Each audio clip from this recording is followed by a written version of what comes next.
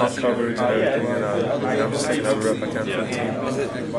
Talking about crazy how punting might have been kind of the underrated thing that you did from the outside. Do you feel like that's the case? An area that you can really show people that you're good at? Yeah, I mean, in junior year, I was an all-state punter, and I think I had almost 50 yards punt. And this past year, I had like 46 yards punt. So, I mean, I was pretty underrated there, but, I mean, coming here, they knew that I could possibly be a punter, and that's what Coach Elston told me, and Coach Brian Kelly also told me. So, I mean, I'm coming in here just taking every rep I can at punting, field goal, whether or not it be kickoff also, and just doing my best at it. A little easier to tell how you're punting when you're not punting into the rip all the time. Oh yeah.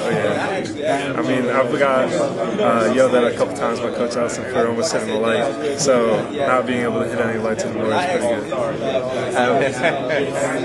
Flashing forward to the fall, I mean, where do you expect to be with all three parts? Do you expect to be kind of competitive in all three phases? Right now I'm competing for all three phases, but truly what I'm just doing is that competitiveness is just pushing Nick Tausch,